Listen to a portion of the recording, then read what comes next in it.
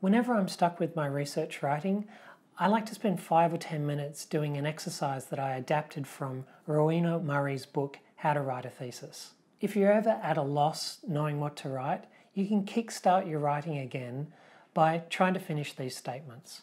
1. My project is about. 2. I'm interested in finding out. 3. The stage I'm at now is. And 4. The next step is. Rowena Murray has a lot more writing prompts in her book, which you can access online through the university library. You can get more study tips and advice on the STUDYSmarter website.